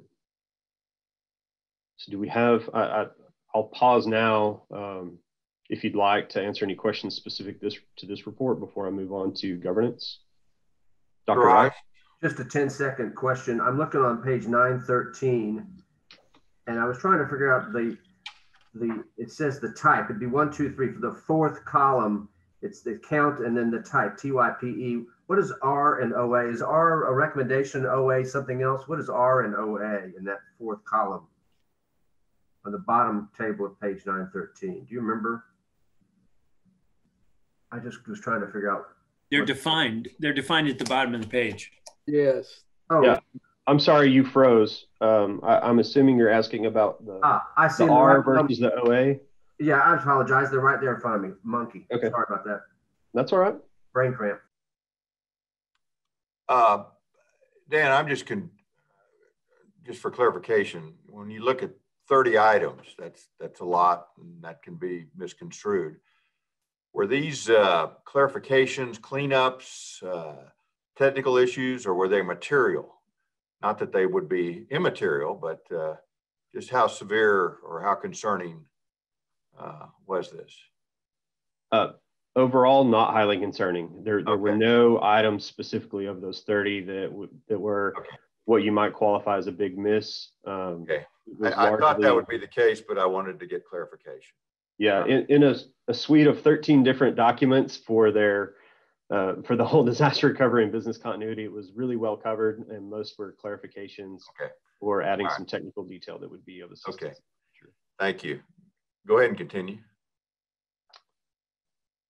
All right, well, if there's no other questions, I'll move to then our governance audit. That report is on page 9-16 of your handout. And so this one is also a little bit different. It is an audit, and we do have a rating, and so you'll see that the rating is a strong rating, which is the highest rating that we have.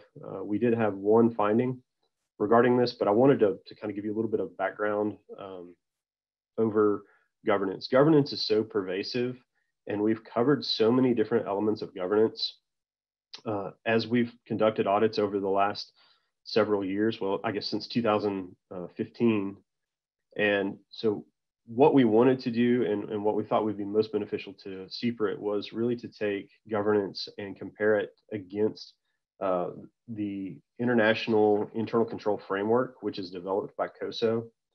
COSO is a joint organization of about 5 different professional organizations that came up with an international internal control framework, which provides the guidance and oversight to any organization that adopts that framework.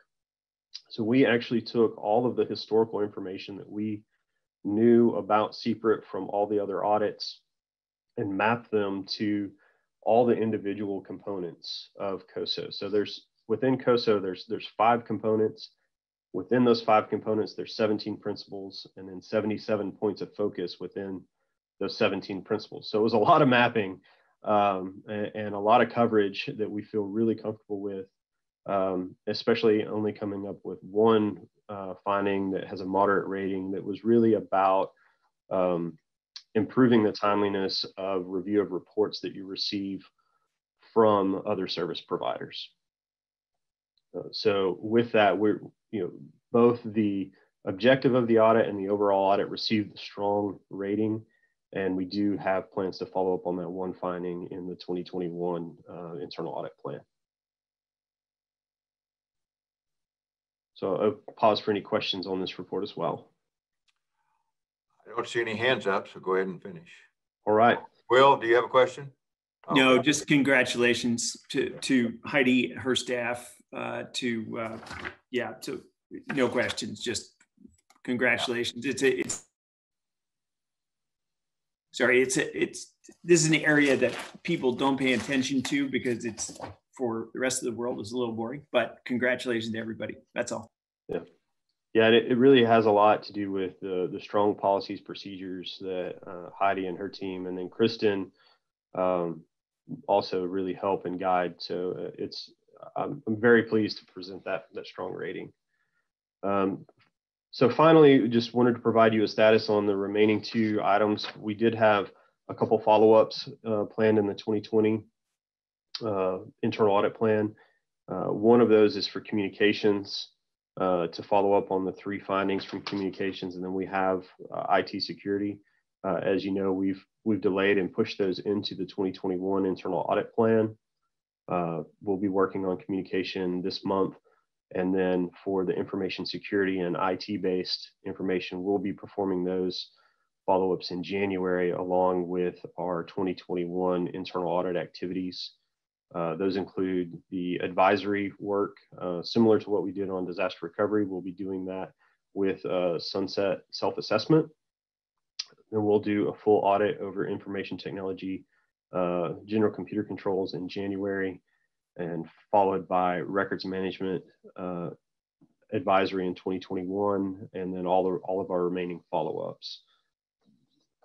On page 9.4 of your handout, we have our chart of all the internal audit findings and status of all the findings for you, for your reference. But the final report I have for you today is in section 9-29. That is our annual internal audit report.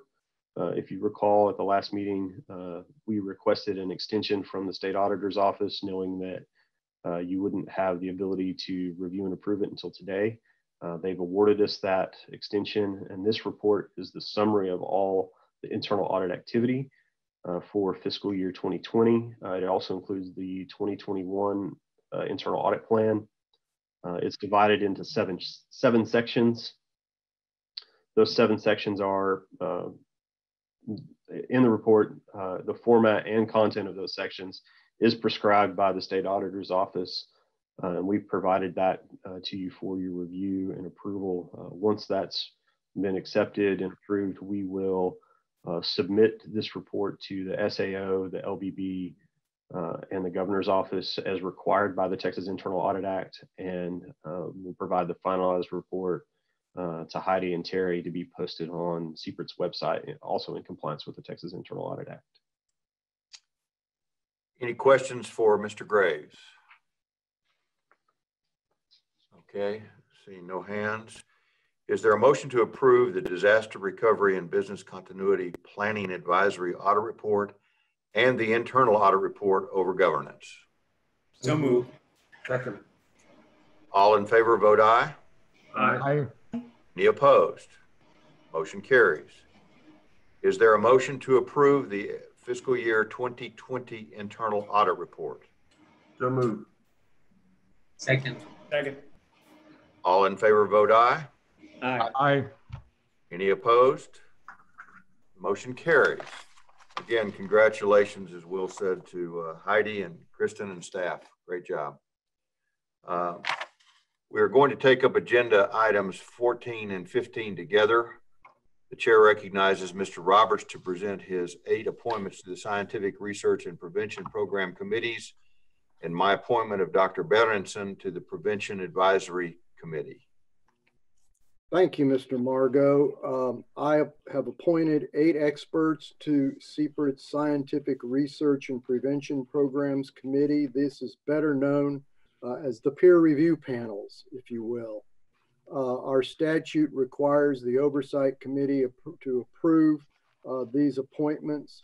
Each program officer discussed these nominations with their respective subcommittees. The nominations subcommittee discussed the appointments at its meeting on November the 13th, and it recommends approval as well. Therefore, I request approval. The second item are the appointments to the advisory committee. As Mr. Margot pointed out, he has appointed Dr. Abby Berenson to the Prevention Advisory Committee. This does require Oversight Committee approval. In addition, just to call to your attention, the University Advisory Committee, which its composition is established in state law, therefore its membership is provided differently. The members to the University Advisory Committee are nominated or appointed by the chancellors or the presidents of the relevant institutions. We received, after this material was presented, an appointment of, again, Dr. Berenson to the University Advisory Committee to replace Dr. Neisel from UT Medical Branch, who is retiring. So the action that you've got here is you need to approve Dr. Berenson to the Prevention Advisory Committee, as well as the Nominations Committee's recommendations to approve my provisional appointments to the peer review committees. Are there any questions for Mr. Roberts or the Nominations Committee, Subcommittee? Is there a motion to approve the CEO's 8 appointments to the Scientific Research and Prevention Program Committee? So moved. Second. All in favor, vote aye. Aye. Aye. Any opposed? The motion carries. Is there a motion to approve Dr. Berenson's appointment to the Prevention Advisory Committee? So moved. Second. All in favor, vote aye. Aye. Any opposed? The motion carries. Chair now recognizes Ms. Eckel to discuss the proposed administrative rule changes. Thank you, Mr. Chairman. There are 2 proposed rule amendments to Chapter 703. The first one relates to 703.3, and it notifies grant applicants that if CPRIT sets a minimum level of effort requirements, that those requirements will be stated in the request for applications, or RFA, that's available on CPRIT's website. And the second proposed amendment affects Section 703.26, and it clarifies unallowable grantee expenses related to professional association fees and dues. And specifically, it clarifies that dues for an individual employee are not reimbursable, but professional association fees or dues that are paid by the grantee for the entity's membership in a professional organization may be allowed if they benefit the grant and that organization is not involved in lobbying. If approved, the amendments will be published in the Texas Register for public comment, and a final order will be brought back for the February Oversight Committee meeting. And that is it for the proposed rules. Any questions for Ms. Eckel?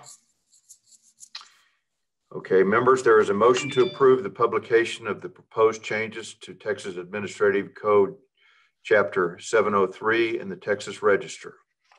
So moved. Second. All in favor, vote aye. Aye. Aye. Any opposed? Motion carries. Chair recognizes Ms. McConnell to present the Chief Operating Officer's report. Thank you, Mr. Chairman. Good afternoon, members. I'm sorry, good morning. I'm trying to move on. Good morning. I just wanted to highlight a few items from the report that you have before you. One is that in 2020, we received almost $950,000 in revenue sharing payments from our grantees. And approximately $580,000 of that was from a milestone payment from Merck for the acquisition of one of our early company awards, which was Peloton. So that makes up more than half of that, those revenue sharing payments for the year. With regard to our performance measures, I wanted to highlight the fact that the cancer mortality rate measure has declined significantly in the past 10 years, from 171.7 people dying from cancer per $100,000 population to 142.9 people dying, which was the last number reported in 2020. And keep in mind that that's also the data is lags about 2 years. And we do receive this data from the Texas Cancer Registry at the Department of Health Services. But anyway, I just thought that it puts a little bit of perspective to those numbers, and is a significant decline. The last item is on our debt issuance history. We did complete our issuance for FY 2020 of $231.3 million back in April. So the most recent issuance in September was actually for FY 2021 of $75 million in commercial paper notes that TPFA issued on our behalf. And that is to cover our operating expenses for this year, as well as the transfer to the Department of State Health Services and some of our grant payments. And the total we anticipate issuing this year is $260.3 million. So that's just the start. That's all I have, unless you have any questions. Any questions for Ms. McConnell? I see no hands. Thank you. Thank you. Mr. Cutrone will update us on CPRIT's communication activities. Mayor Margot, Oversight Committee members, good morning. I am Chris Cutrone, CPRIT Senior Communications Specialist. You will find the communications update on tab 14.1 of your meeting packet. CPRIT's media coverage over the last quarter was primarily published after the announcement of our last round of awards in August. The Dallas Morning News, D Magazine, and Dallas Innovates ran stories on CPRIT Product Development Award recipient OncoNano. San Antonio was also a bright spot for coverage, with the Business Journal, San Antonio Express News, and KSAT doing features on our August round of grants. You will also see a list of notable articles in my update, and I've included those articles for your review starting on tab 14.4 of your packet. Some notable communications activities include continued improvements and updates to the website and its user experience. With October being Liver Cancer Awareness Month, we launched a page highlighting projects we are funding in liver cancer, notably the Liver Cancer Collaborative Action Program, a multi-institutional initiative that's being administered out of Baylor College of Medicine. There's good information on the page about what CPRIT-funded researchers are doing to fight liver cancer, including a number of videos we produced. Over time, we plan to expand the number of projects featured, including in prevention and product development. And the page can be found at livercancer.cprit.texas.gov. We are also about to soft launch our Scholar app in early December. This online tool will allow CPRIT scholars themselves and their institutions to update scholar profiles on our website. I will work with counterparts at the institutions for training and support when we deploy the application. And just as a reminder, our scholar profiles can be found at scholars.cprit.texas.gov. I would like to point out that the CPRIT IT team has been instrumental in supporting these types of projects for communications. Finally, this quarter, we had some very important cancer awareness months, with September as Childhood Cancer Awareness and October as Breast Cancer Awareness Month. And as I've mentioned to y'all before, these awareness months are a great opportunity to highlight our grantees, and that continues to guide our content creation. That concludes my update for this quarter, and I'm happy to answer any questions. Any questions for Mr. Cutrone? Okay, thank you, Chris. We will not take up standing agenda items 19, 20, or 21. The next regular Oversight Committee meeting will convene on February the 17th, 2021. CPRIT expects to hold the February meeting by video conference. If there is no further business and no objection, the chair moves to adjourn this meeting. Is there a second? Second. All in favor? Aye. Aye. Motion carries. The meeting stands adjourned at 11:08 a.m.